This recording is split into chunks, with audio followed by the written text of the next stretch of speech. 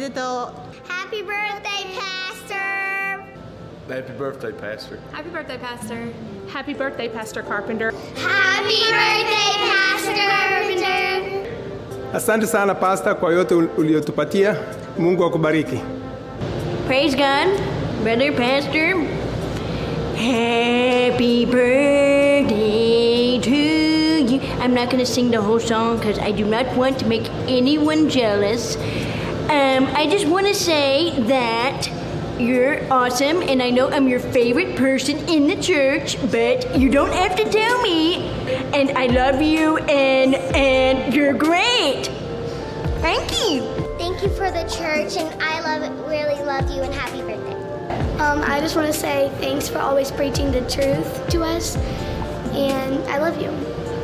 Thanks for Christian Academy. And thank you for the college that is coming soon. Happy birthday.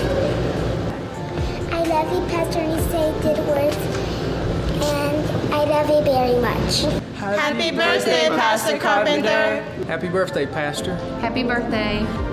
Pastor, we just want to tell you that words can't really describe what you mean to my family and I. And I believe that only heaven's going to reveal the impact that you have had on this world. I want to thank you for always modeling the way for men on how we are to live our life as a husband and as a father who wishes to lead our family to heaven. I just want to say that I love you and we thank you. I thank you for being a man after God's own heart and for truly feeding us His Word. We love you, Pastor. Thank you. I want to wish my pastor and my father-in-law a very happy 60th birthday. Wow, there's no one I would rather serve under than you. You are the perfect umbrella that I feel safe beneath. It's an honor just to serve beside you. It's an honor to help you fulfill the vision that God has directly given you, and just to be a part of the team of First Apostolic Church. Happy birthday, Pastor. Happy birthday, Pastor. Thank you for being a man of godly wisdom and vision. A vision not only for the Maryville campus, but also a vision for the Sevierville campus, and allowing us to be a small part in that. Thank you. We love you. We love you. Thank you, Pastor, for being such a light in this dark world and during the times that we live in. Thank you for being a lighthouse that we can all look to, and for buying the truth and selling it not. Hey, Pastor Carpenter, we wanted to wish you a happy birthday. Thank you for leading the way in evangelism and discipleship. Thank you for always reminding us that in our endeavors in life, we should always focus on the kingdom of God. And thank you for keeping in remembrance that this world is not our home. God bless you. Happy birthday. Happy birthday, Pastor Carpenter. Thank you for believing in us and challenging us to greatness. We are so thankful for every opportunity that you've given us to help serve the greatest church in all the world. Happy birthday. We were very thankful for the school you had a vision of that we were both able to be a part of. Happy birthday, Pastor Carpenter. Happy birthday, Pastor Carpenter. Thank you for always inspiring us in the midst of uncertainty and teaching us to always have faith over fear. We also want to thank you for leading us through the storms of life and always reminding us and in reinforcing that if we keep God at the center, that all things are possible through Him. Happy birthday. Happy birthday. We love you. Yes, we love you. Thank you, Dad, for teaching us how to pray. The sound of your voice in the prayer room is something that is absolutely amazing. The sound of your voice praying in our home when I was a little girl, when I was their age growing up, is something that I'll never forget. And the very things that you say during prayer are the things that I find myself praying now, and that I get the privilege to teach our girls. And I'm just so thankful for your voice and your fervency of prayer and the push that you have to advance the kingdom of God. Thank you, Pastor Carpenter, for having a heart of a true shepherd. Thank you for the vision for the unlimited. And just thank you for always making us feel at home and a part of the family of God. We love you. We love you. Love you too. Say love you. Love you. Happy birthday, Pastor Carpenter. We love you. Thank you for having the heartbeat of God by showing us the beauty and giving to missions. We are here today because a missionary had the burden to preach the gospel in Japan. Thank you, Pastor Carpenter, for always reminding us about the never-ending love of God and for always reminding us that God's grace never gives up on humanity. As long as there is breath, there is hope. Thank you, and I hope you have a wonderful birthday. On behalf of the Isabel family, we want to say thank you for your godly leadership and example to our family. You are a visionary and a man of impeccable character. We are daily inspired by your servant's heart and ability to lead with love. Only heaven will reveal the countless lives you touched through your ministry. Happy 60th birthday. We love you and pray God's continued blessings upon you. Can we all stand except for Pastor? Everybody except for Pastor. We're going to sing 60th birthday. Y'all ready? Happy birthday to you. Happy birthday to you. Happy birthday, Mr. Carpenter. Happy birthday to you. Turn that around. Happy birthday, Pastor Carpenter. Happy birthday to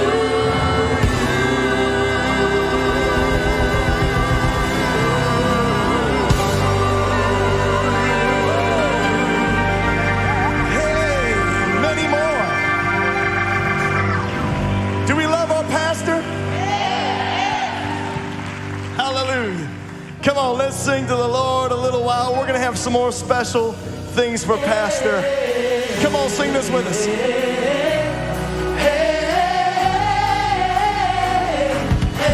Put your hands together.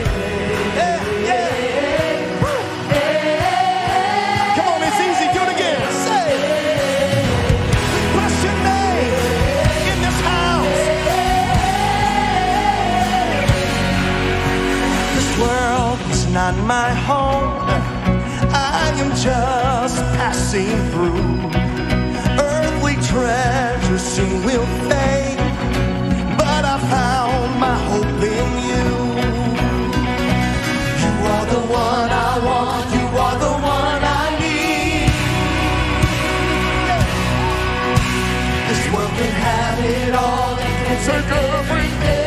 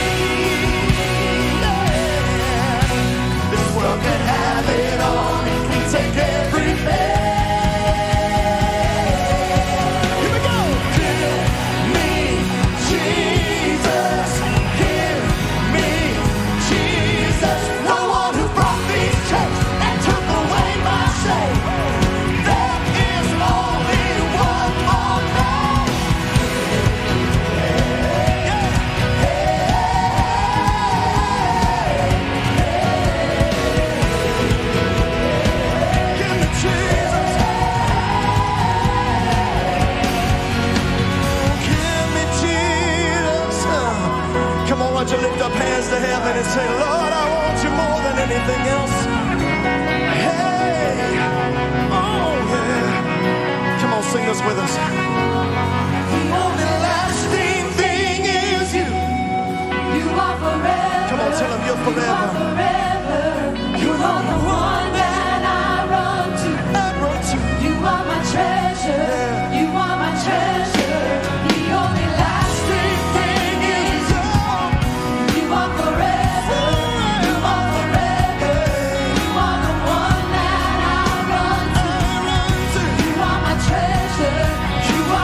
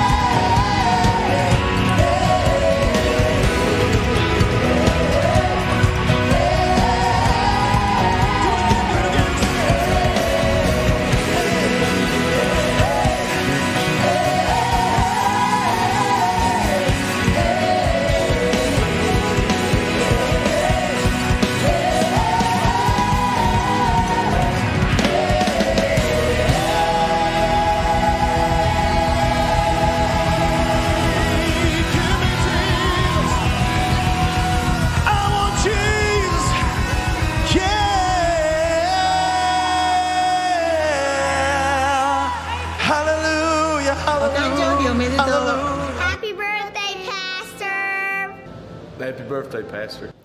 The Word of God says that where there is no vision, the people will perish. We couldn't be more excited than to be a part.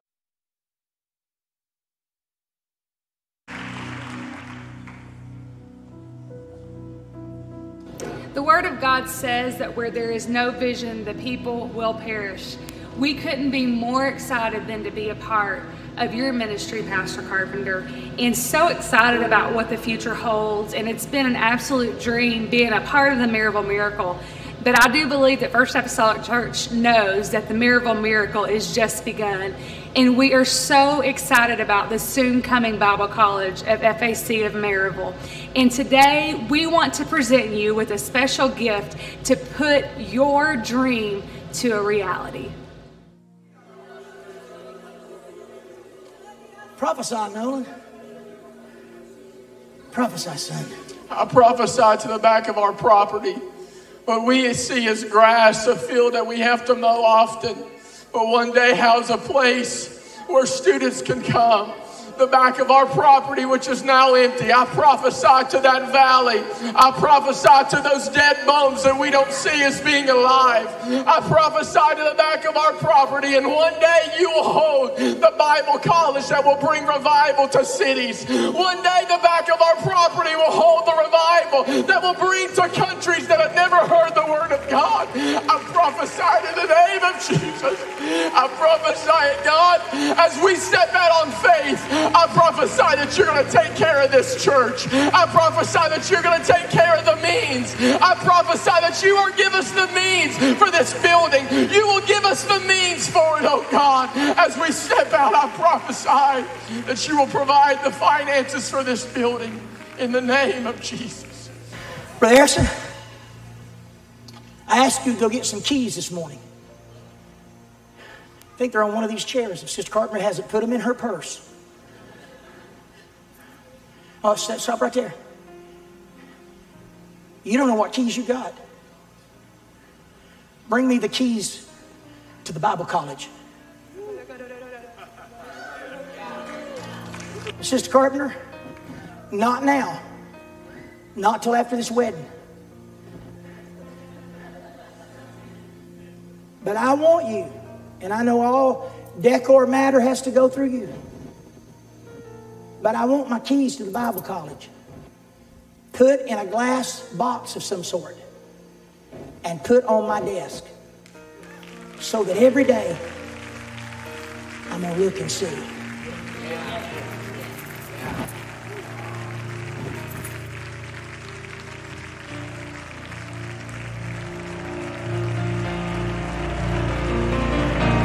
Come on, aren't you thankful for a man of God with a vision?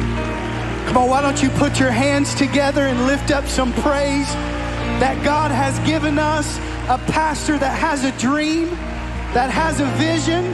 I believe that there is going to be victory in the future for FAC, a people that prosper, amen?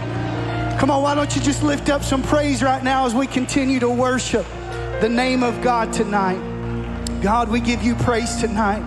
God, we're so thankful for what's going to happen in our future here at FAC. We give you praise for our pastor tonight, God. Lord, we give you glory and honor. Thank you for your presence that we feel in this house. The weapon may be formed, but it won't prosper. And when the darkness falls, it won't prevail. 'Cause the God I serve knows only how to triumph. My God will never fail. My God will never fail. As we sing, choir, you can make your way and join us this evening. I'm gonna see a victory, for the battle belongs to you, Lord. I'm gonna see a victory. I'm gonna see a victory, for the battle belongs to you, Lord. Belongs to you, Lord.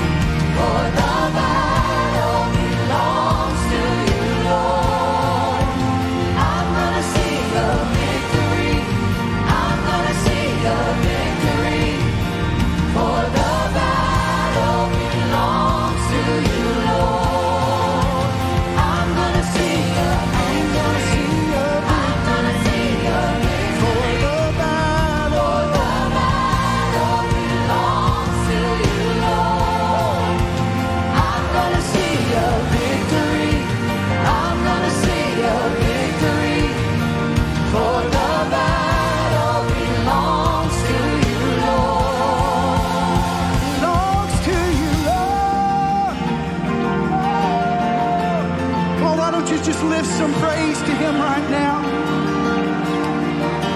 Hallelujah. You take what the enemy meant for evil and you turn it for good. You turn it for good. You take what the enemy meant for evil and you turn it for good. You turn it for good. Oh, you take what the enemy meant for evil and you turn it for good. You turn it for good. You take what the enemy meant for evil and you turn it for good. You turn it for good. You take what the enemy meant for evil and you turn it for good. You turn it for good. You take what the enemy. This is what the Bible talks about in the 8th chapter of Romans. He's working it out for your good.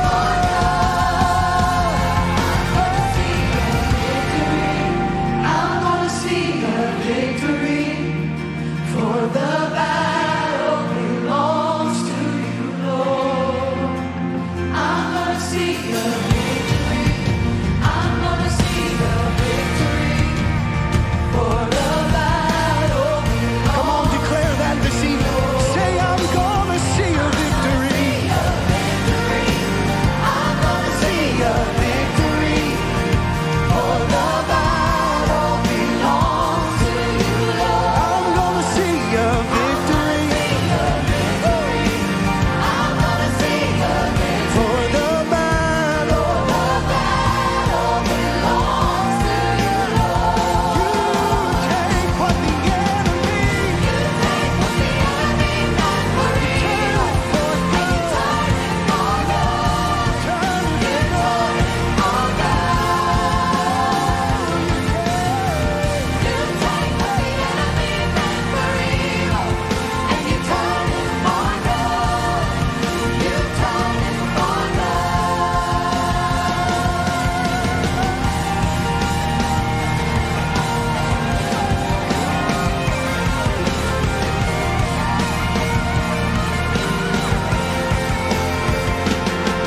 Come on, give him some praise. Hallelujah, Jesus. Oh, you're worthy, God. You're worthy, Jesus. You're worthy, God. You may be seated this evening. 1.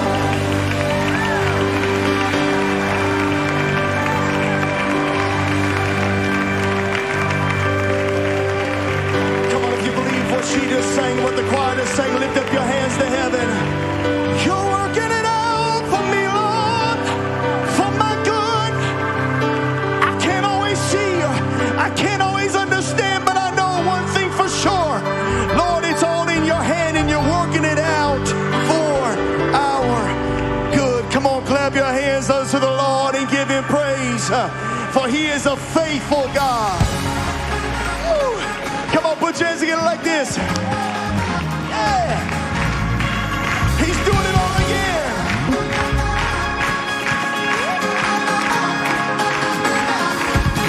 The blind man see. You made the lame man to walk again.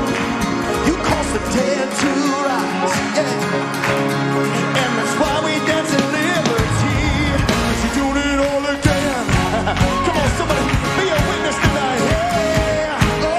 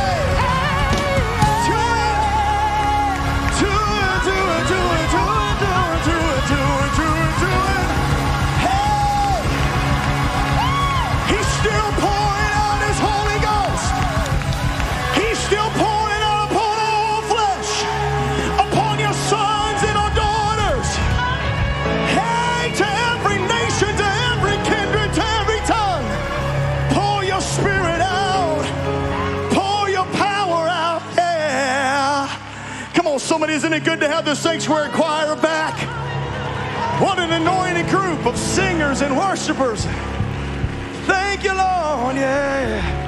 Hallelujah, hallelujah.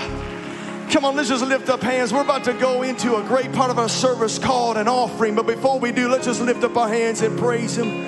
Oh, we love you, Jesus.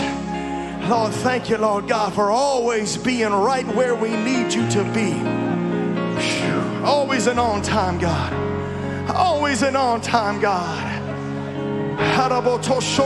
What a great and mighty God. What a great and mighty God. Oh, how great is our God. Come on, sing with me. How great is our God. And all will see how great. How great. Come on, sing. He said, if I be lifted up, I will draw all men unto me. Come on, let's lift him up in this place. Come on, he's a drawer. Oh, how great, say.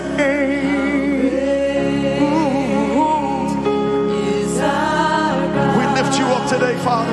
Sing with me how great. We sing about your greatness and your power. Ever changing, never changing. How great. How great. How great is our God.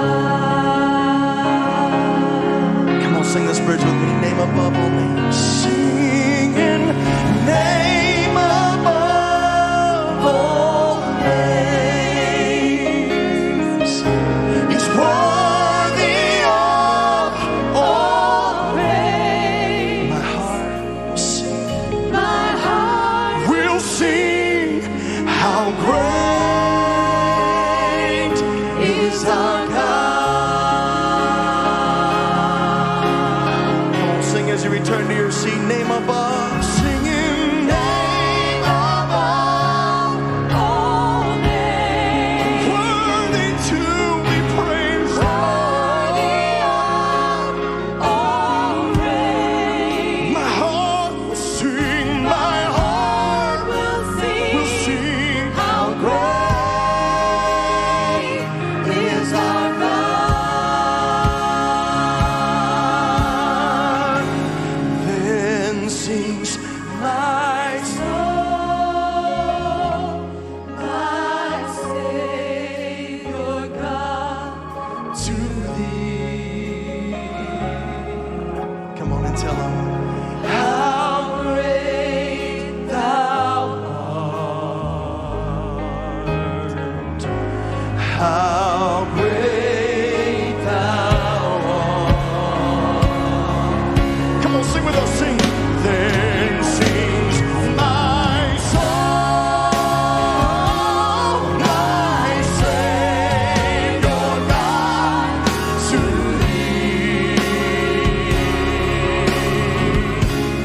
How great thou art. How great thou art. Just one more time. Hey, then sings my soul, my Savior God, to thee. How great thou art. How great, how great, how great thou art. Then sings my soul, my Savior God, to thee. How great thou art. How great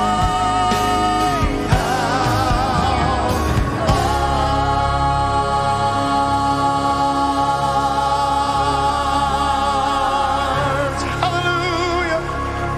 We bless your greatness, oh God. We bless your faithfulness, oh God. Oh, your goodness. your kindness to us. Amen. Remain standing just for a moment. Our ushers are making their way forward. I know that you've been standing for some time, and so I will be very quick with my prelude to our offering. But as they are coming today, I believe, and we announced it very well, but please don't forget, we are going to have a great week this week. General Ministry Conference right here. If you could be here at least each evening, Tuesday, Wednesday, Thursday, be here at 7 o'clock. It's going to be an awesome conference. We are bringing in the best of the best to preach, to sing, to lead us in worship. Be here. If you can by any means be here. Be here. And we're going to have a great conference. And also on Wednesday morning at 10 a.m., we're also going to be having the conference. Amen. We are going to be marching by sections. Section 1, 3, and 5 will be our first section of march. 2, 4, and 6, after we have prayed, you may be seated. We're going to march out the right side of our pew, back in the left side. Amen. This is a chance to bring an offering, to bring our tithe to the storehouse today. Let's pray. Father, we love you. What a great spirit we feel, Lord God. I feel a spirit of victory. I feel a spirit that is victorious over this COVID-19. I feel a spirit that is victorious over everything going on in our nation right now. Lord, you are greater. You are more powerful. And Lord, we feel your presence in this place. Lord, I pray tonight as we bring our offering, as the scripture says, to bring an offering and the tithe into the storehouse. I just believe the promise that follows, Lord, our bringing is that you'll pour out blessings upon each family of this church. Lord, won't you bless them tonight? In Jesus' name we pray. Amen and amen. 2, 4, and 6, you may be seated. Amen. Sections 1, 3, and 5, let's give.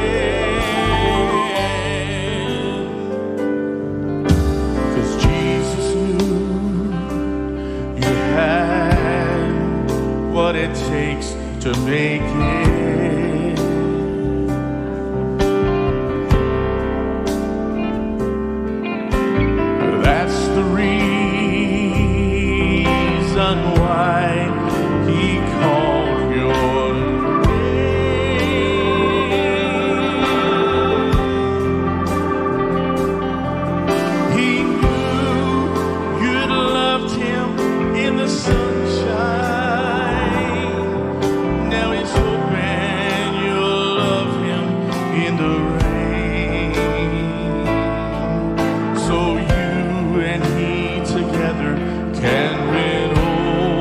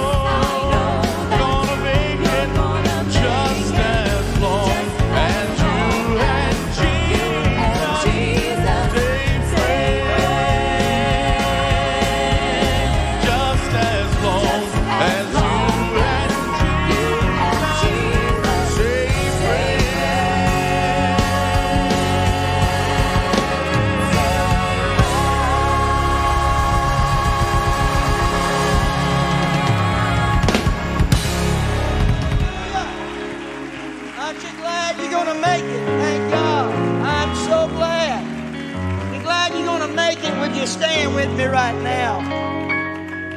Now that song was a birthday gift to me, because during COVID-19 at my house and several times during the day, I turned on YouTube to Merle Ewing. And Merle Ewing woke me up every morning telling me that I'm going to make it just as long as me and Jesus stays friends. Said I loved him in the sunshine, and now he's hoping I'm going to love him in the rain. We're going to make it. We're going to make it. Oh, if you believe you're going to make it, give him the best praise you'd give him all night long. Come on, you believe you're going to make it. I'm going to make it. I'm going to make it. I'm going to make it tonight. I'm going to make it. Praise God. I'm going to make it just as long as me and Jesus stays friends. You're going to make it too. Just as long as you stay on the speaking terms with God, you're going to make it. Because no weapon formed against you is going to prosper. Because you are the head and not the tail. You are above and not beneath. That's right.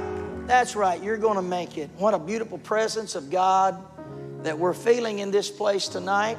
And to all of our special guests that are here, if this is your first time to be at the First Apostolic Church, we welcome you tonight. If you like Sister Kathy and Sister Caitlin that was here last Sunday night, you're a returning guest. Thank you so much for coming back tonight. And I believe you got a friend with you tonight. And we thank you tonight for coming and having a worship experience with us here at First Apostolic. Are we glad to have our guests with us? Thank God. Thank God. You may be seated. Would somebody run me my cell phone up here just real quick? Brother Erickson has been doing some teaching on Wednesday night about prodigals coming home, and he's been doing some teaching about the names of the prodigals that are in the prodigal vase that we have. And I got this text today. As a matter of fact, let me tell you, up in the Sevierville campus today, a prodigal that we didn't even know, was told by family members in South Carolina, said, you need to go to that apostolic church there in Sevierville. And that prodigal made her way to that church today. Thank God. And came home. Baptized in Jesus' name today. Came home. And I thank God for the good reports. Brother Fallon, Sister Fallon from our Cleveland First Apostolic Church. Would everybody, Brother and Sister Fallon, brother, everybody from the Cleveland work, would you all stand right now? Everybody from the Cleveland church. Aren't you glad to have First Apostolic Church of Cleveland? Man, they're in a building now having church. And we love God. And Brother Perry, you'd be delighted to know that money that y'all gave to carpet that new church, they're shouting on that carpet. They're praising God on that carpet. We're so glad to have the Cleveland church. And Sister Grider sent our family feed a text today that said, Pastor and family, I had to share some amazing news that happened in my family this weekend. My dad's little sister, my aunt, called him up the other day and told him she had been reading over a Bible study that he gave her actually a few years ago, and asked him to baptize her. And my dad baptized her yesterday. Her name, Pastor, her name is in the prodigal jar at the church. This is amazing. She's been around it with the family, but has spiritually been away for years. Thank you for the prayers over the jar, even though you didn't know her name. God knew her name. And aren't you thankful? Aren't you thankful for that tonight? Oh, I'm so very thankful for all the good things that are happening and everybody making it back after COVID. The folks have slowly begun to come back in, and we just so appreciate. Didn't you enjoy our choir getting back at it tonight? Thank the Lord. Thank the Lord. Thank the Lord. Oh, this birthday celebration, I'm reminded of that hitchhiker who a truck came by and the truck driver said, "Buddy," said, "the only place you can ride is in the back." But he said, "I got to tell you, I don't have no shocks on this old truck and it's a rough ride." I got a few miles down the road and hitchhiker hit on the window. He said, "You're going to have to stop. You're going to have to stop this. I can't take no more." And I almost think about my birthday celebration. Y'all going to have to stop this. I can't take no more of this. All right. I can't take no more of this. But God is good. And I appreciate God giving me 60 years. And I hope that God gives me many more years of good health. I hold my offering up. I have a regular prayer I pray. When I hold my offering up, I tell God I thank Him for good health. And I thank Him for giving me the ability to earn an income for my family, to feed my family. And I thank Him for the ability to support the greatest thing on the earth today, and that's the Church of the Living God. And if you ever stand beside me when I'm giving, I have it down word for word, but I mean it from the bottom of my heart. How many's glad just for good health tonight? Come on, how many just glad for good health? Now, I know we've all had the flu every now and then, but how many, and a headache, but how many's glad tonight you've had good health? Oh, God, I just think, why don't we just stand and thank Him for good health right now? Father, I thank You for good health tonight. God, I thank You. You've given me the ability to have a trade. You've given me the ability, God, to earn an income from my family. God, I thank You tonight. Come on, let's just thank Him for a few moments. Hallelujah. Praise God. Glory, glory, glory, glory. Thank You, Jesus. Thank You for my good health, God. Thank You, God, for my peace of mind. Thank You that I know my name, Lord. Thank You that I know what day it is. I know what time it is, God. Thank You that I know how to live for You and how to serve You, Lord. Thank You. Come on, let's praise Him. Hallelujah. Hallelujah. Hallelujah.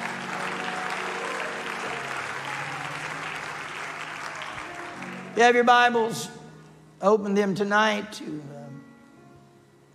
Leviticus chapter 16, verse number 14. Leviticus chapter 16.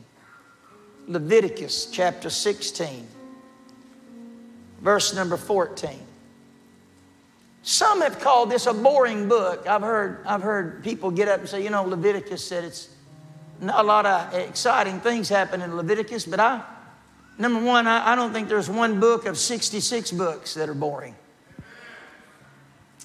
Matter of fact, I think Leviticus is a great book because Leviticus tells us how to worship God. And I thank Him. Leviticus chapter 16, verse number 14. Just a few moments tonight. I'm thankful for Brother Sharp.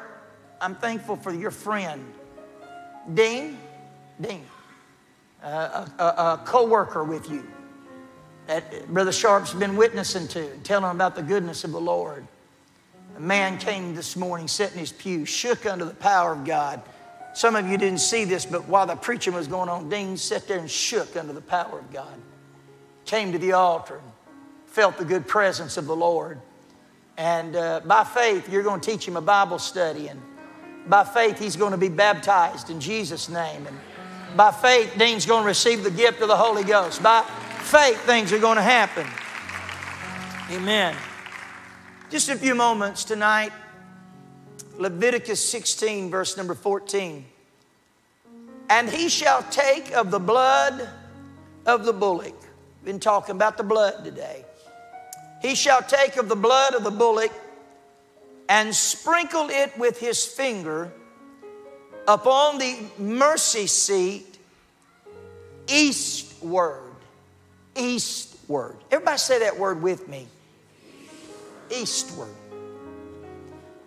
And before the mercy seat shall he sprinkle of the blood with his finger 7 times. For a few moments tonight, I want to interest you in God's love and God's mercy. I want to preach on this subject, the east side of mercy. The east side of mercy. Father, I love you tonight. You are a merciful God. You've not given up on any of us. God, if we feel that we're not loved tonight, it's because we don't truly understand who you are. If we feel that you've given up on us tonight, it's because we just don't know truly the fullness of who you are. Father, tonight, from the pulpit to the back door, to those that are watching by way of the web, may the Holy Ghost for the next few moments take my words, anoint them, push back darkness, open up the mind of faith so that people can be baptized tonight. People can be moved upon with your Spirit. And Lord, anoint us and we praise you. In Jesus' name we pray. Amen. You may be seated. The east side of mercy. It's interesting when I read this passage of Scripture that it was nothing uncommon for the priest to dip his finger in the blood of the sacrifices. There's nothing uncommon for that. The Bible has many examples of the priest dipping his finger in the blood, and even the number 7 appears. 7 being the number of completion. We know in Leviticus 4 and 6, and the priest shall dip his finger in the blood and sprinkle of the blood 7 times before the Lord, before the veil of the sanctuary. Leviticus 4 and 17, and the priest shall dip his finger in some of the blood and sprinkle it 7 times before the Lord, even before the veil. Leviticus 8 and 11, and he sprinkled thereof upon the altar 7 times, and anointed the altar and all of his vessels, both with the laver and his foot, to sanctify it. So the sprinkling of the blood, and even the 7 times, is nothing unusual. But yet in our text tonight of Leviticus 16 and verse 14, one word causes that verse to differ from all other verses, in that God gives a specific direction. He says, I want you to sprinkle the blood eastward on the mercy seat. So it speaks of a direction, of a direction. Everybody say a direction. There was a direction. We find as we study in the Bible that the word east has many common things. We understand that both the tabernacle of the Old Testament and the temple in the New Testament all face toward the east. They faced toward the east. We understand an interesting fact, Sister Carpenter, that the Bible says in Matthew chapter 2 and verse number 2, the wise men came saying, where is he that is born King of the Jews?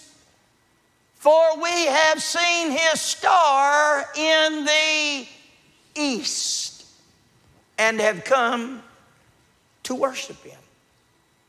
We understand that in Genesis chapter 4 and verse number 16, after Cain had murdered his brother Abel, that the Bible says that Cain went out from the presence of the Lord. Now I want you to understand something. It's not that he left a location as much as he went into a direction. He went out from the presence of the Lord, from the influence of the Lord, and dwelt in the land of Nod. And guess where Nod is located? On the east of Eden. East becomes an interesting direction. We understand that when Lot and Abraham stood and discussed that they could no longer dwell together, and Abraham gave his nephew Lot the opportunity to choose which direction he would go. The Bible says in Genesis 13 and 11, then Lot chose him all the plains of Jordan, and Lot journeyed east. He journeyed east. We also understand tonight that when the children of Israel wanted to mimic the world and wanted to be like the heathen nations around, we know that the Bible said they went into captivity, and guess where their land of captivity would lay? The land of captivity would lay toward the east. Now, as I have looked at this word in my text 16 and 14, that he had specific directions, that I want you to sprinkle the blood eastward on the altar. I want you to find the eastward part of the altar, and I want you to sprinkle the blood. I dug up a little research about what east means in the Bible. It says, I read one commentary or one gentleman that gave a blog on this. He said, see, it's not that good places were in the west and bad places were in the east. He says it's all about the direction. The direction traveled. Let me pause here for a moment. Isn't that where we first get hung up in our walk with God? Is that we're not necessarily in a bad place, but our direction. It's the direction. It's not necessarily that what you're doing is a sin. It's just the direction. I don't know about you this evening. I don't know about you this morning, this evening. See, I told you I had a good mind. Now you're debating whether I do or not.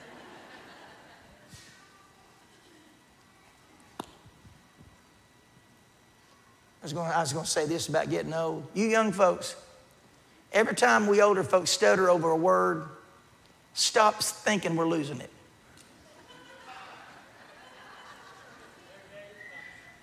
What'd you say? Can I get a witness tonight? When we have to name 6 kids before we finally get to you, just shut up and answer, all right?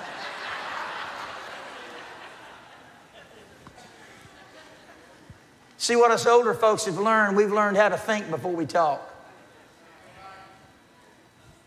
I love y'all. This evening. It's not necessarily that west was a bad place, east is a bad place. It's all about direction traveled. But the direction traveled for worldly fame. You face east to see the past and the present. The realms of your memory and experience look east at what's gone before. But you also see God coming from the east. You see God coming from the east. How many tonight can look east and have a good memory of the blessings of Almighty God? Sister Mona, so good to see you back at church tonight. Amen. Thank God. I'm happy to see some of our folks coming back after this terrible ordeal with COVID. I'm thankful. We look east. I've got good memories of what God has done. God's been faithful. God has provided. But I only look east in the direction of what God has done. Oh, praise God. But I can also look east and I can see God coming toward me. You look east to what's gone before to see God coming. But when you see Him coming, He's traveling towards you. And if you want to stick with Him, you've got to move yourself and travel west. You got to go west. He's coming from the east, and you got to go west. Because if you turn and go east, you're sure to miss Him. But if you keep going in the direction that you're going, go west, church. Go west, church. When you come to the east side of the altar where the blood's at, don't turn around. Pursue tonight. It's all about movement. It's all about our future. Our future is in the west. Greater things, as they have said tonight, are in the west. Can I say tonight that your best years are not behind you? In Jesus' name. Your best years are not behind you. Because I see a God who has forgiven me. And I see a God who holds no records. I see a God that says I can make all things new. I see a God that says my mercies are fresh and new upon you every 24 hours a day. God has fresh mercy. Come on, could we praise Him right now? I'm talking about the east side of the altar, where God blesses, the blessings of God. But symbolically tonight, we must be in the direction of going west.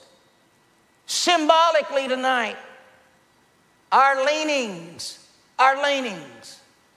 must be toward God and not away from God. Tonight, our direction must be ever so inching closer to a greater relationship we've had with God. Oh, sweet Jesus.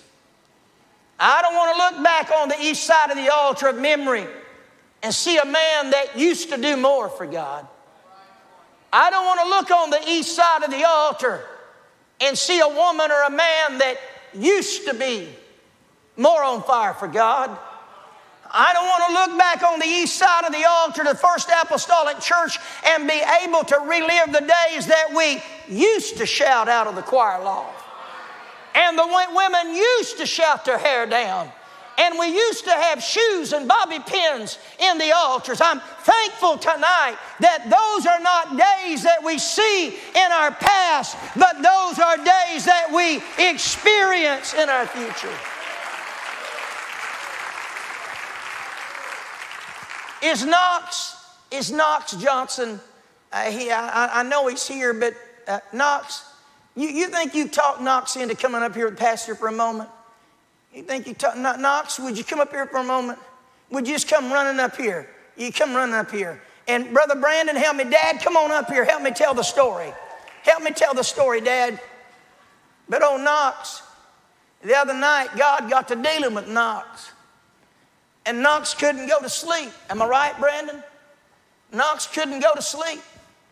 And his mom and daddy wanted him to go to bed. You need to go to sleep, right? You need to get in bed. But he kept coming. You go ahead and tell it. You were the witness to it. Well, he was... There you go. We were telling him to go to bed, and he's usually pretty good at listening and going to bed, but he kept getting up, and he was acting like he was scared. He was crying, and I was trying to be a nice dad at first and just, it's all right, bud, go back to sleep. But, after a while, it's like, I'm going to kill you. Go back to bed, And but he keeps coming in. And finally, I said, Knox, you just need to go in there. You need to pray. You need to do what you need to do. We're right here. There's nothing to be scared of. So I sat on the couch for a little while, and he went in his room. He was in there for probably 20, 30 minutes. Finally, I went to bed thinking he's finally gone to sleep. Well, I'm laying there, and all of a sudden he comes busting in my room, and he's just got tears flowing down his face. And immediately I'm like, okay, I'm going to kill him. This is it. Yeah. And he says, Dad, no. He said, these aren't sad tears. These are tears of joy. And I kind of laughed. It kind of caught me off guard. I said, okay, well, what do you mean, bud? And he said, Dad, I went to my room, and he said, I started praying. He said, I was reading my Bible. I was reading Acts. And he said, and I was reading past Acts 2:38. And he said, I don't know what it was, but I was just so scared. He said, but all of a sudden, God talked to me, Dad. He said, he spoke to my heart. And he told me, he said, everything's going to be okay. He said, I'm coming soon. And he said, Dad, he told me he's going to use me to do things that I can't even understand right now.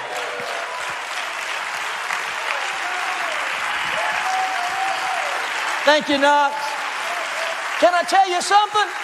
When a lot of churches don't believe in prophesying anymore, I'm glad to be looking at the altar and see it's still happening with us. What do you think about a little boy that said, Dad, God's going to use me. God's going to touch me. I want to go west, don't you, church? I want to go west. I want to go with God. You may be seated.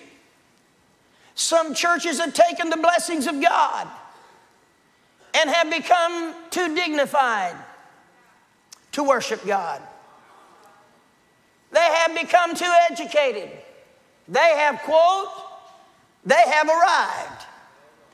But can I tell you, we came out of a world that could not help us. Why in the name of God conform to a world? I say let the church be the church.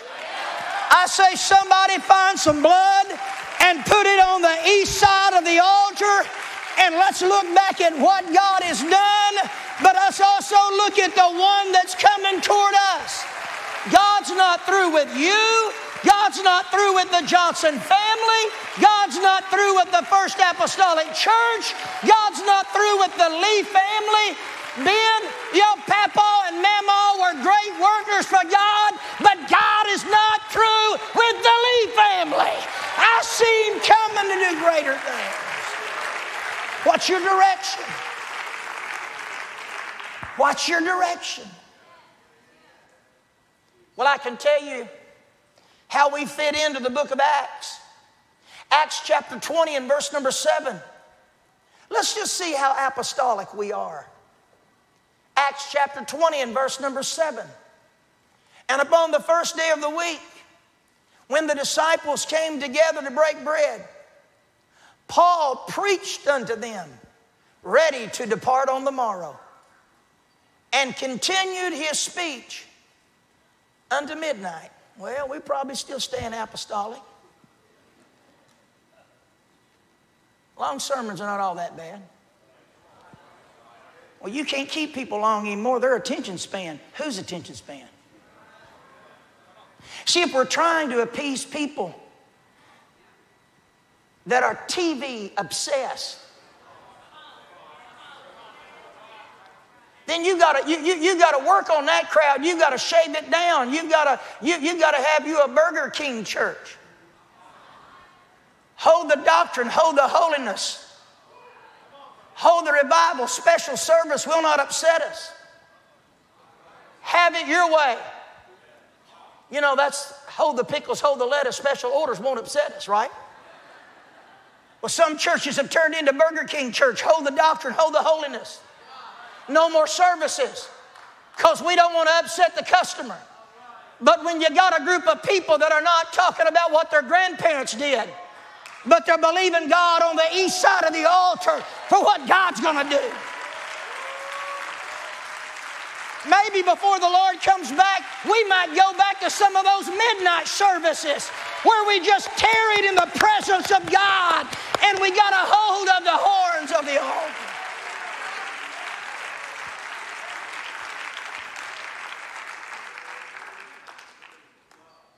Can I preach a few more moments tonight?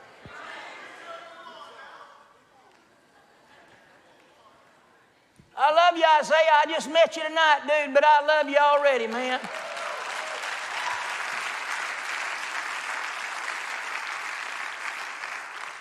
And there were many lights. Let's see if we're apostolic. And there were many lights in the upper chamber where they were gathered together. Yeah, we look apostolic. And there sat in a window a certain young man named Eutychus, being fallen into a deep sleep. Lord, I love reading that. Because I ain't ever feeling bad anymore when somebody goes to sleep in church. Mighty God, if they went to sleep in the Apostle Paul, who do I think I am that they'll stay awake from me?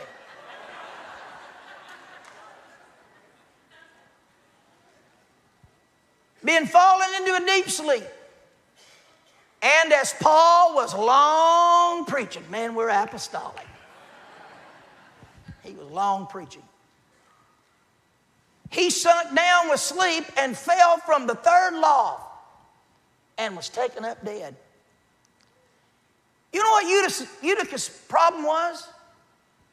He wanted to be in the church, but he wanted the most comfortable seat in the church. He wanted to feel the air from the outside blow through. So he found him a window ledge. Probably maybe his mama, maybe his grandmama said, "Now, Euty, you better watch sitting on the ledge. That's dangerous to be sitting on the ledge." Can I tell you tonight, there's dangerous seats in this house. Don't ever try to get comfortable in church. Don't ever gauge the service by your fleshly comfort. As a matter of fact, if we're trying to appease our flesh, we're in a most dangerous place. I want to feel the winds from outside. As a matter of fact, I'd like to get here to the window, maybe the ball game. Maybe the ball game's down the road. Maybe I can hear the score on the ball game. Maybe I can look out at the window. You know, they didn't have cell phones back then. Maybe they looked out at the window and waved at people when they went by. Because after all, I'm in the church, but I'm also wanting to know what's going on outside. But that cool wind on one side and that hot air on the other side dulled his senses. He wasn't sitting right up front, Paul's loud preaching to keep him awake. He found him a good, quiet place in the church. He found him a good place. What's wrong with sitting in the window? Ain't nothing wrong with it. But it's not a good direction to be going. And the Bible, I believe I can prove this tonight. His leaning was not toward the church. His leaning was toward the world. Because when he fell, if he had been leaning the right direction, he'd have fell in the church. But because he's leaning the wrong direction, he falls 3 stories and hits on the pavement, and they think that he's dead. Brothers and sisters, tonight, we don't need to be leaning out toward the world.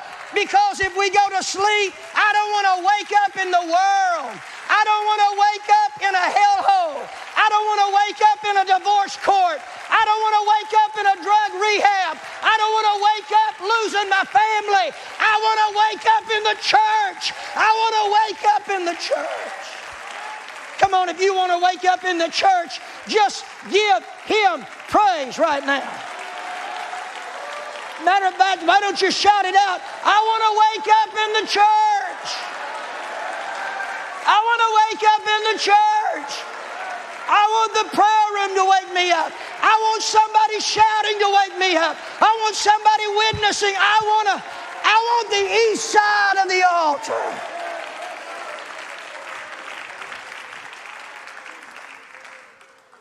I want to raise a grandson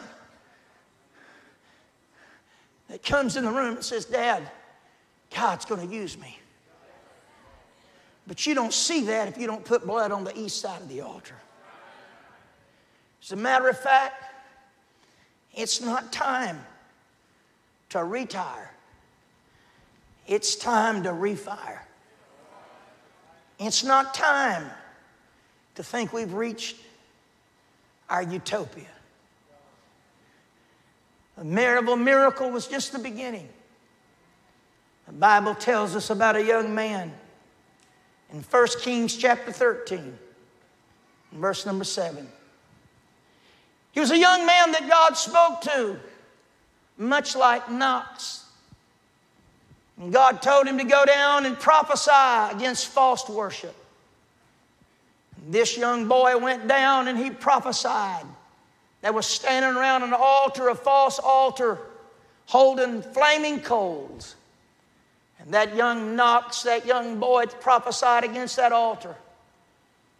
And he prophesied that a sign that it would come to pass was that the altar would be split and the coals would drop out. About that time, the old wicked king with a straight arm, Brother Nolan, that old wicked king stretched his hand out and his arm to stop him.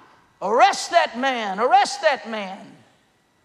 Not only did God let the altar split open, but God smote that man's arm. And that man lost the ability to control his arm. His arm was either stiff or limp. He had no ability to pull it back. And so he said to the young man, would you pray for me that my arm be restored? And the young boy prayed for him, and his arm was restored again. And the king put his arms around him and he said, young man, I want you to come home with me. I'm going to feed you some bread and give you some water. I'm going to make you very wealthy, young man. And that young boy stepped up back and he said, sir, let me tell you something. I will not go home with you. I will not take a sup of water in this place. I will not bite one morsel of bread. I will not take a dime from you. Because God told me that I was to enter this town in one road. And I wasn't even to go back the direction that I came into town. He told me that I was to drink no water, to eat no bread. I can't even go back on the road that I came in on. I got to go back on a different road. That young man was told about the east side of the altar. He was told that you never retract your steps, because sometimes when we go back, there is the spirit of familiarity that comes in. And as we get too familiar, we have a tendency to dismiss things from our mind. They tell me that most people traveling that have wrecks because they fall asleep within a few miles of their home. And the only thing they have to say about it is they believe that they've conquered the trip and their mind gets at ease and they fall asleep and kill themselves or greatly harm themselves just a few miles away from home. Can I tell you that with everything that we're seeing, the violence in our streets, the COVID-19, the global coming together, church, we're just a few miles from home. Let's not fall asleep. It's not an hour to fall asleep. It's not an hour to have the east side of the altar that you don't see. It's not an hour to fall asleep. It's not an hour to get uninvolved. It's not an hour to let up. It's not an hour to think you can't fall. It's an hour to shake yourself. It's an hour to shake yourself. It's an hour to say, God, I want to be saved. God, I want to be refilled with the Holy Ghost. God, I don't want to lose my love for truth. I don't want to lose my love for holiness. I don't want to lose my love for the dependency.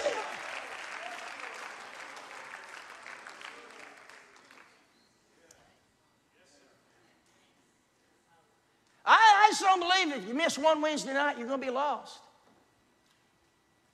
No. But I will tell you this, if you can look back on the east side of the altar when you used to not miss a Wednesday night.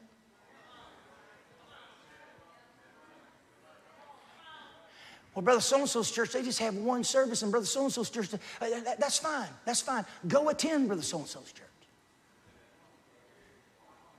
But no, I didn't really mean that. Maybe I am losing it. I wouldn't want you to. Because we don't need to have less in this last day. We need to have more. We don't need to have less. We need to have more. Let's not accept our children coming up and having less church than what they were brought up on. Don't let your here we go now. Don't let your daughters marry boys that are not faithful to church. Don't let your boys marry girls that are not faithful to church. If they're not faithful when they're single, they're not going to be faithful when they're married. Come on, I'm talking about the east side of the altar.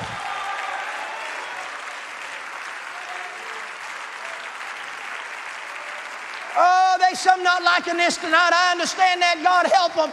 God help them tonight. God help them tonight, Lord. I know they think I'm old-fashioned. I know they think I'm old fogey. But God, we got to be saved. I've got to see the east side of the altar.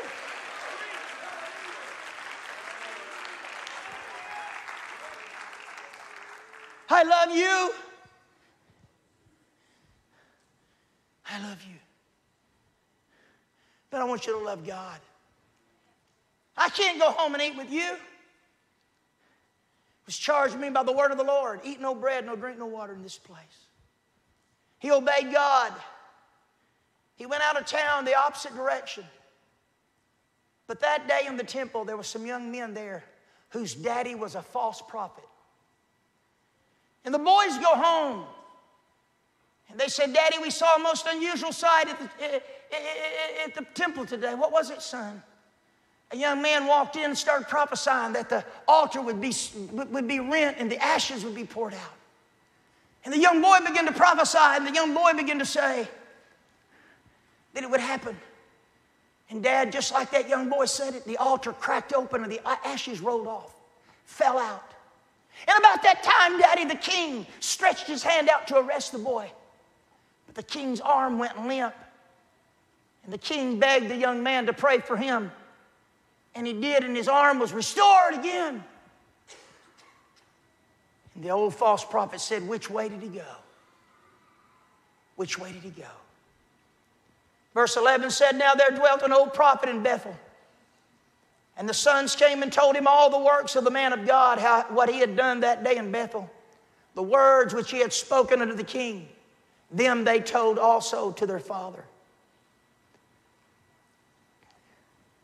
They told to their father.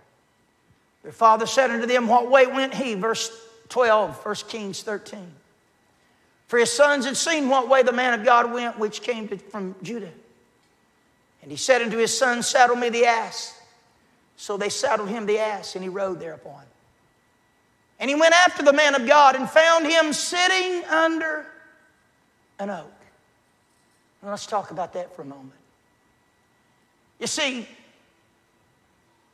not that you have a leaning. You may not have a leaning tonight. You just may be inactive. You're just inactive. You're on your way to fulfilling God's law, word. But you just stop. And you get inactive. See, the word of the Lord said, eat no bread, drink no water. Don't even go out the same road that you came in on. Isn't it amazing? The word of the Lord never said something about me just sitting down. You know, he really should have thought about it. The old shade tree over there. What did that shade tree appeal to? His flesh. I'm tired. I'm tired. Some would say, I'm just tired of fighting, Brother Carpenter. Didn't you hear my song tonight? So stand up and fight again. Jesus knows you've got what it takes to make it. Could I tell a housewife tonight who has maybe uttered these very words this week, I'm tired. Can I tell you to stand up and fight again? It's not a time to sit down. Oh, shade tree of the world beckoned him. I really don't see anything wrong with just getting inactive. Just let me get inactive. Just let me come and soak this in. He found him an oak tree. The man of God found him sitting under the oak tree, and the man of God said in verse 14, Art thou the man of God that camest from Judah? And he said, I am. Then he said unto him, Come home with me and eat bread. Same thing the world told him. Now the old false prophet tells him, Come home with me and eat bread. And he said, I may not return with thee, neither will I go with thee. Neither will I eat bread nor drink water with thee in this place. For it was said to me by the word of the Lord, Thou shalt eat no bread nor drink water there, nor turn again to go by the way that thou camest. And he said unto him, I am a prophet also as thou art. Now here's where you got to think. What the world could not do to him, a false prophet could. The world, Satan is probably never going to tempt some of you to go buy illegal drugs. Satan probably not going to tempt some of you to go buy you some liquor on your way home tonight. You go to Kroger shopping or wherever and you pass by where they're selling the bottles, you don't have one temptation to stop. But just because the world doesn't have any kind of pull on you, doesn't mean that spirits can't try to get you. That's why the Bible said to try the spirits. Try the spirits. Can I get a witness tonight? That's why we need to try the spirits. When something feels good, put it up, put it on trial. Ask yourself, if I follow the lead of this Spirit, will it draw me closer to God? Will it draw me closer to His love? Will I be a brighter witness? Will I be a brighter testimony? Will I mean more for the kingdom of God? Come on, church. What the world can't do for us, there's false spirits in the church that are trying to lull us asleep.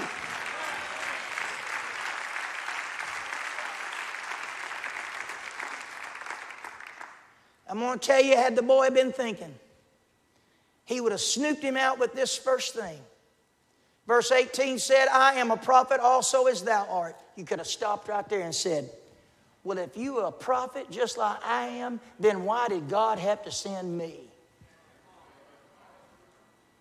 If you're just like me, then why did God need me? He said, I'm a prophet just like you are. An angel spake unto me by the word of the Lord, saying, bring him back with thee into thine house, that he may eat bread and drink water. But he lied unto him. Can I tell you, if there's ever been a day that you need to own a Bible, it's today. If there's ever been a day you ought to read the Bible,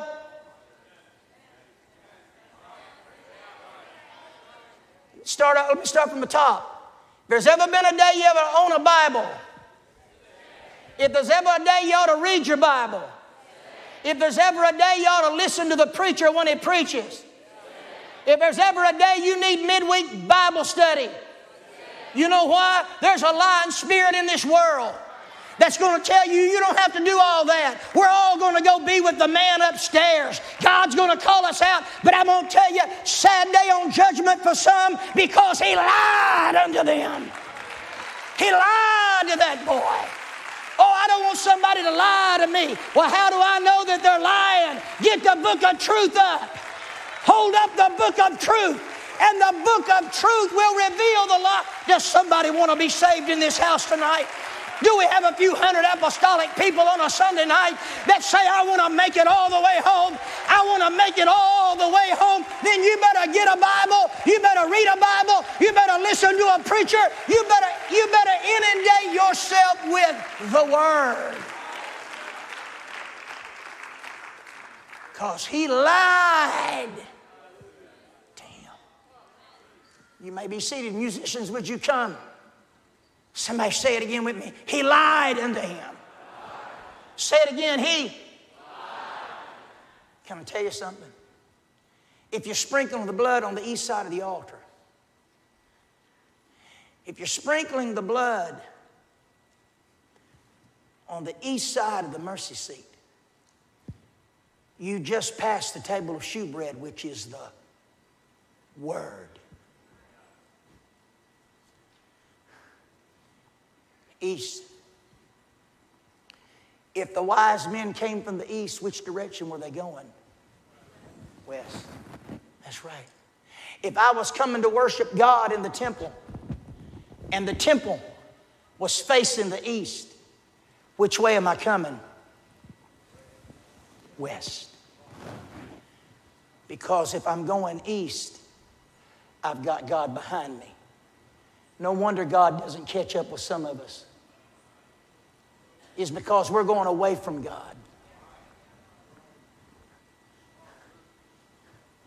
But when I look at the east side of the altar, I see God coming toward me. And as he traveled from the laver to the candlesticks, he's going west. As he's traveling into the veil, the young boy went back, but he lied to him. The young boy sat down to a meal at the old false prophet's house. And while he was eating the meal, I don't have all the explanation for you. I just have the book. While that young man was sitting there eating the bread, drinking the water, the Spirit of God began to shake that old false prophet. And that old false prophet said, "Thus saith the Lord, because you have not listened to the word of God, you shall not make it home. You shall be slain by a lion on your way home." The young man jumped up and frantic. I can see the young boy jump up, frantically jump up. He ran outside and saddled the ass that he was riding. And off down the road he began to ride. I'm going to make it back. I'm going to make it back. But as he rounded the corner, a lion was perched. The Bible said the lion leaped and took the young man off the beast and only made a tear mark enough to kill him. Only made a tear mark. Normally, lions just grind up their prey, drag them off somewhere, mangle them. But that lion just leaped upon him and possibly just punctured his neck enough for him to bleed and die. But the interesting thing is that the old false prophet went and got him. When the old false prophet rounded the corner, he saw a most unusual sight. Number one, he didn't see the mangled body of a young man. He saw a young man that looked like he ought to just set up, with just a few puncture marks in his neck. But then he saw another unusual sight.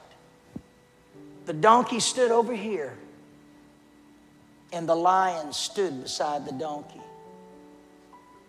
That doesn't happen. But God is trying to tell them something. When we go against the Word of God, we go against the very hand that's trying to feed us. He says, I can control the viciousness of this lion. I can control the fear of this donkey.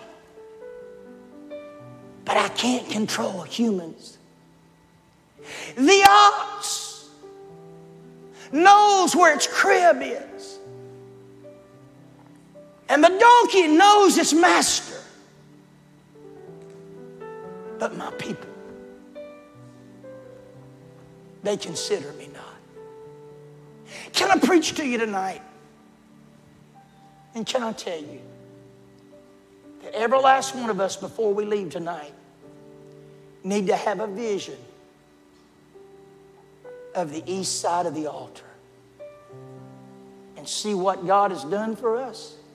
I can't tell you the number of marriages that I've tried to salvage that start out something like this. When we were in church real good, we were the happiest we ever had been. But you know, he got that job that kept him out. And you know, we got that new baby and we just really couldn't get up on Sunday morning and get everybody ready. We started coming just every now and then, hit and miss. Folks, I really do know what I'm talking about tonight. Young people that their life is tangled up. I was the happiest when I was in school. I was the happiest when I was in the choir. You know, tonight, the sad thing is, that old prophet got that boy up, took him back to his town, and said, bury him in my grave. I don't know about you, but I got a grave I want to be buried in. And it's a grave that will have a resurrection. I don't want to be buried in the wrong cave. I don't want to be buried in the wrong tomb. I want to be buried in my grave that will hear these words. Oh, death, where's your sting? Oh, grave, where's your victory? But I must come to the altar tonight and look on the east side to a God that has done exceedingly abundantly, and a God tonight that's coming toward me saying, let me love you. Would you stand with me tonight? Could I ask my prayer warriors all over this building, from left to right to front to back, can we begin to pray right now? Is there anyone here that wants to see the east side of the altar tonight? Come right now. Is anyone here tonight, your heart is beating, your throat feels like it's about to close up? You're under conviction. You're under conviction tonight. Yes, you are. You're under conviction tonight. You're under conviction tonight. Some have already come. That's good. Come on tonight. You're under conviction right now. Why don't you make your way to this altar right now? Why don't you make your way to this altar right now? Come on, let's all pray right now. You're here tonight. Somebody invited you. You wasn't really prepared for what you've been feeling. You've been feeling the east side of mercy right now. You've been feeling a God that said, I kept you from a car wreck some time ago, and I spared your life some time ago, and here I'm coming towards you tonight. Don't run from me tonight, though. Come walk into the east side of the altar right now. Praise God, praise God, praise God, praise God. Go ahead, that's right. Go ahead right now. Go ahead. Let's pray right here. We got some folks praying right here. Go ahead, Sister Sharp. Go ahead. I ask you to move up as close as you can up around the altar. Come on, move up as close as you can up around the altar right now. The east side. Come on, ask God, let me see the east side right now. Let me see the east side of the altar right now. Let me see the east side. Mighty God, mighty God. Come on. Come on, come on. Let's all gather up around this altar. Oh God, the east side of the altar. Oh my God, my God, my God, my God, my God. Holiness, holiness is what you want for me.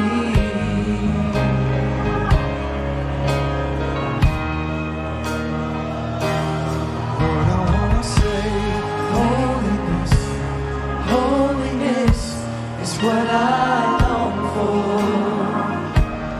Holiness is what I need.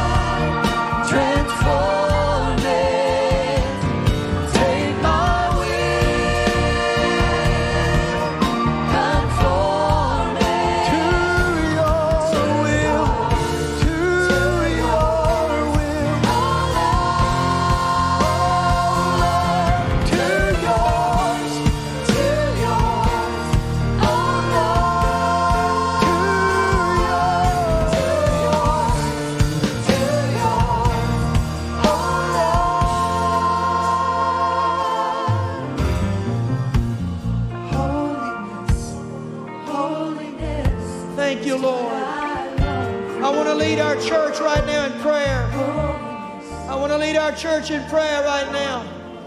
Singers, just in a moment we can sing, but I want to rededicate our lives tonight. I want you to raise your hands right now. I want to lead us in prayer. God, I rededicate my life to you. God, I reconsecrate my life to you, God. God, you filled me with the Holy Ghost many years ago. God, I gave my life to you many years ago. God, I have broken promises that I made you. God, I've allowed myself to listen to the lying spirit of the false prophet. I have comforted myself that I'm not as bad as others. I have comforted myself, but God, no more comforting. God, I rededicate my life to you tonight. I rededicate my life to pursue a daily prayer life. I rededicate my life to pursue a daily prayer life. I rededicate myself to pursue a daily reading of the Bible. I rededicate my life to reading the Bible. Come on, church. Come on, church. If you pray it with me, pray it out loud.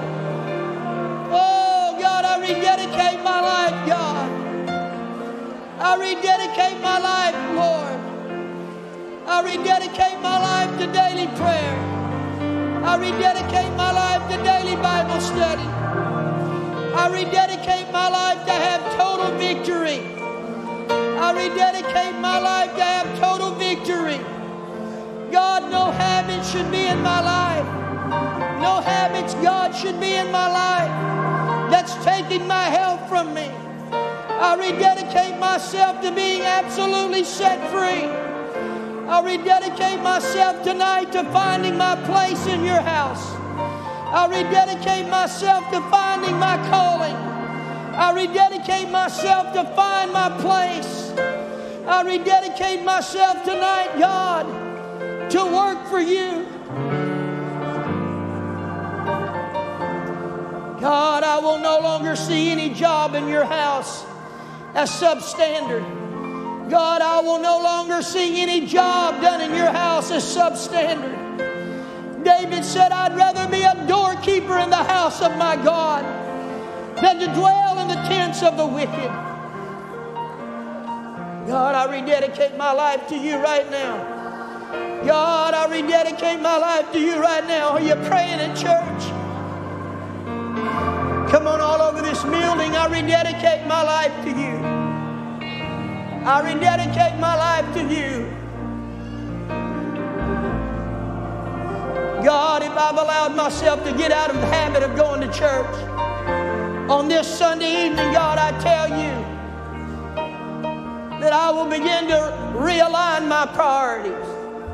I'll never see another Wednesday night Bible study as something common or something I can live with or live without.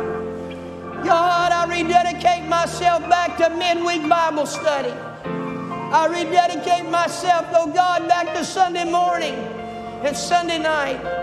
I rededicate my life back to the time that I would be here every time the doors were open.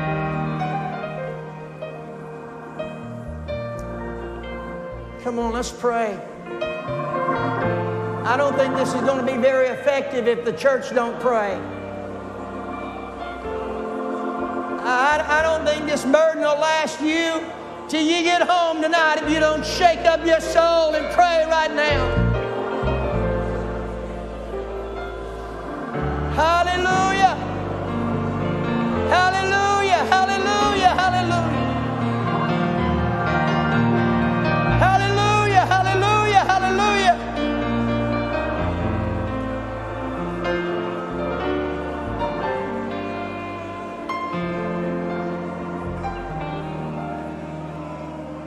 Oh my God, I rededicate my.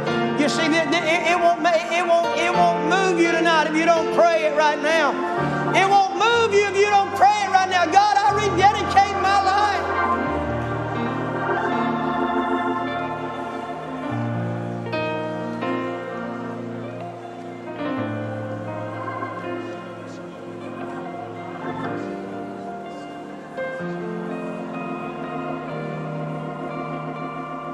mighty God. Mighty God. Now, I'm going to tell you one of the features of First Apostolic Church. Even evangelists that come through here and preach. Evangelists, people that come through here and preach, will tell you Raymond Woodward, Jimmy Tony, Michael Mompin, evangelists will come through and they'll say, one of the things about the Miracle Church, they can be preached to. They can be preached to. Woe be to a people that can't be preached to. I've already decided. I'm going to tell you right now, this sermon tonight's going to reap a harvest. There's going to be people here this coming Wednesday night. And you say, Brother Carpenter, you was preaching to me tonight. And I know you love me. And I'm going to tell you, it's not a time issue. It's not a time. We all have the same amount of time, 24 hours. It's a priority issue. But Brother Claiborne, I already witnessed, if the Lord tarries and I go by way of the grave, I've already witnessed what I would like to see done at my funeral. Joe David Sizemore, one of the greatest men of God to ever preach. Have you ever heard Brother Joe David Sizemore? There was none like him. We was at his funeral, and they asked all the ministers as they took Brother Sizemore's body out. All of us ministers formed a line on both sides. And Sister Jackie Sizemore led her husband out. And behind her was her husband in that coffin. And I'll never forget that woman coming down that aisle. And she was saying, thank you, God, for a husband that taught me the truth. Thank you, God, for a husband that lived the life. Thank you, God, for a husband that walked upright. Now, no doubt, Joe David Sizemore had taken his wife on Hawaii vacations. Joe David Sizemore had bought his wife all kinds of expensive cars and coats and clothes. But when it comes to the end of life, you forget about all those things. And you hone in what truly matters. Can I tell you what, Brother Carpenter, I got to work to put better clothes on my kids. Can I tell you? Being here on Wednesday night is what they're going to remember about you when you lay before them. They're not going to stand there. I've stood there and listened to a lot of kids say, they didn't say, my daddy bought me Nike tennis shoes. My daddy bought me a car. They stand there and say, my daddy took me to the house of God. My daddy worshiped God. My daddy was a worshiper. A vision tonight of the east side of the altar. God bless you tonight. You're dismissed in Jesus' name.